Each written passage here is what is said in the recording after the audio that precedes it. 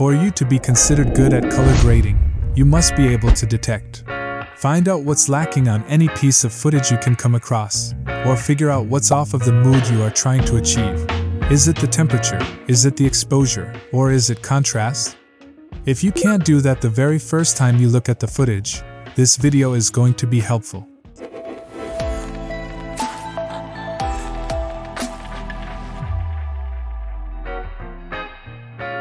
Cinematic color grading is the process of enhancing and altering the color of footage in order to achieve a desired visual effect.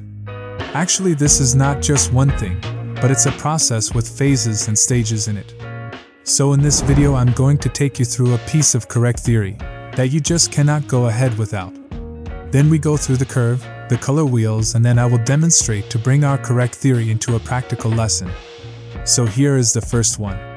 Color grading versus color correction. It's very common for color grading and color correction to get mixed up.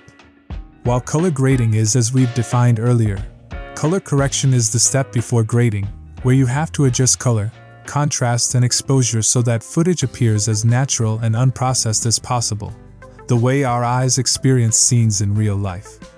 The 3 stages of the whole process. Taking from the definition I have just given, for the best result, our very first stage is color correction. And here you must make sure that the footage appears as natural and unprocessed as possible, ready for grading. Here you will make global adjustments as to alter the footage to tell a story, match a certain scene, or convey certain emotions. This is where more detailed adjustments are made to specific parts of the footage. In secondary color grading, the editor will isolate specific colors, highlights, shadows, and other areas of the footage, and adjust them independently. So in simple terms, firstly you balance the footage to look natural, secondly, you adjust colors to match your story, and thirdly, you adjust specific portions of the footage. So you must take note that these stages have nothing to do with the program you are using to edit your videos. Whether Premiere Pro, DaVinci Resolve, Filmora, or Final Cut, in this video I will use Wondershare Filmora for examples, and I'm going to show you which feature is used in which stage according to the current version of Wondershare Filmora. So you are going to understand everything as we turn to the practical side of our lesson. Now let's go straight to the curves. So when you get on curves, you will see 2 axes, the horizontal axis and the vertical axis. And this is the control curve, with the control point on the top and a control point below. Now there are blocks inside here, which mark the limits between the shadows, midtones, and the highlights. So to darken your footage, just add a control point by clicking on the center and then drag it down. And to expose the video, just add a lock point on the end of the first block and add the control point on the start of the 4th block. So when you drag up you will increase the highlights, which is going to raise the midtones as well but still not affect the shadows.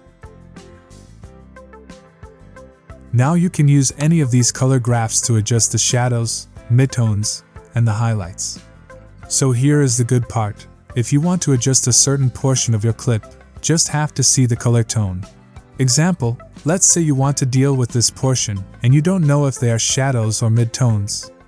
Just use this tool right and then select the exact position you want to adjust.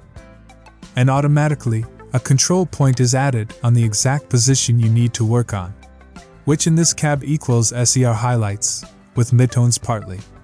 So I will create a lock point here so that shadows won't be affected. Then you can increase or reduce the bluish highlights tonal.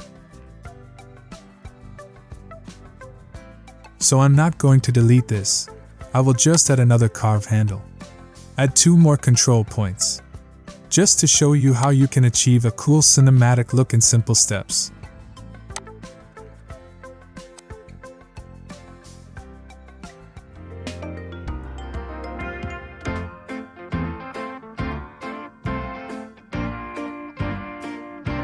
Now let us go on to color wheels.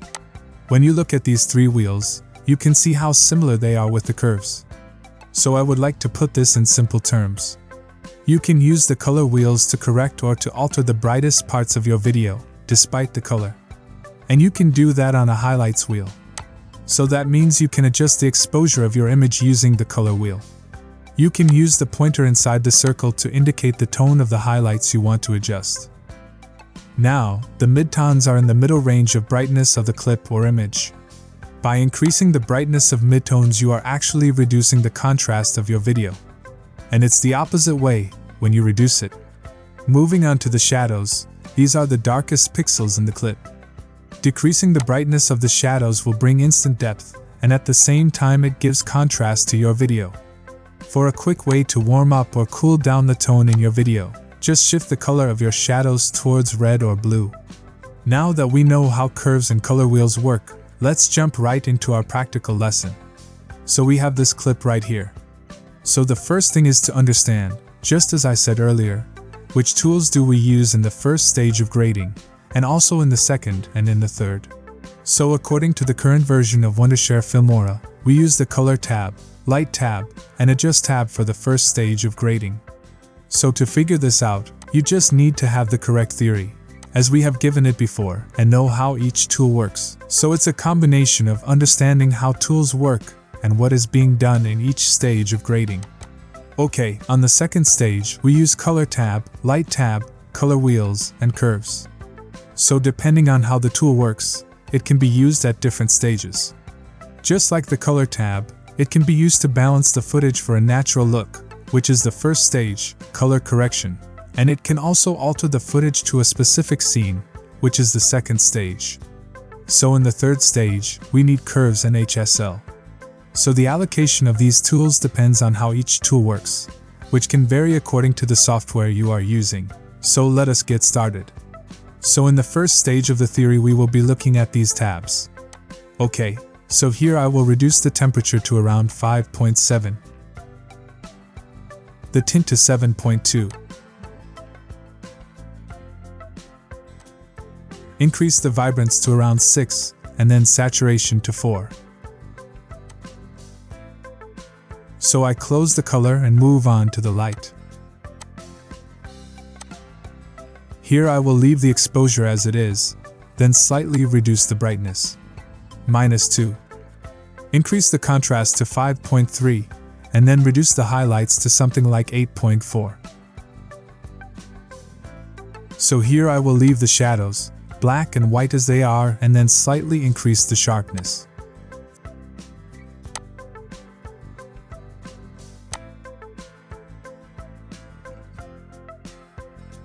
So here is the result of our first stage, the color correction process. So let's move on to the second stage. Right here I will start with the color wheels, and here I will just focus on the midtones. I will slightly move the selector point up, and then drag the level down and pop that orange warm color. So right here I will focus on my highlights as well as the midtones. So I will add a lock point here to avoid disturbing the shadows. Then add a control point, and slightly raise the curve handle up.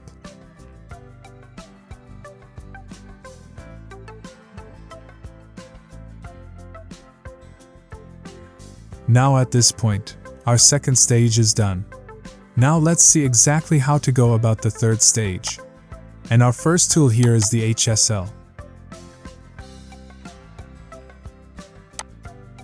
So here we have the 8 color channels. So we will adjust 4 of them. So the first one, as you can see, is going to pop up the jacket as well as these portions. I will increase the hue, the saturation, and then reduce the luminance.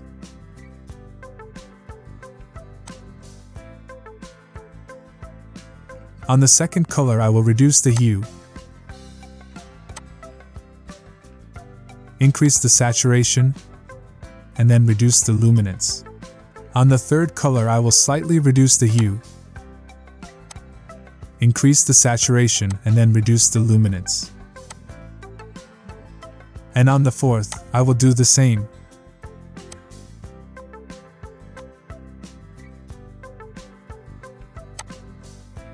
Right here I will select the temperature color channel and add 3 control points.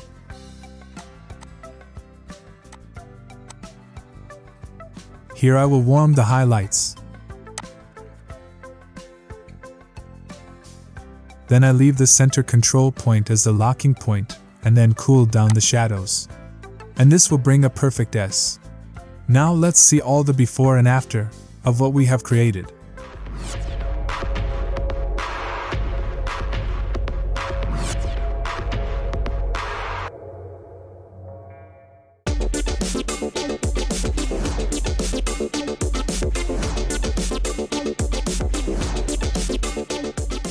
And if you guys comment positively, I will bring another complete guide to LATs.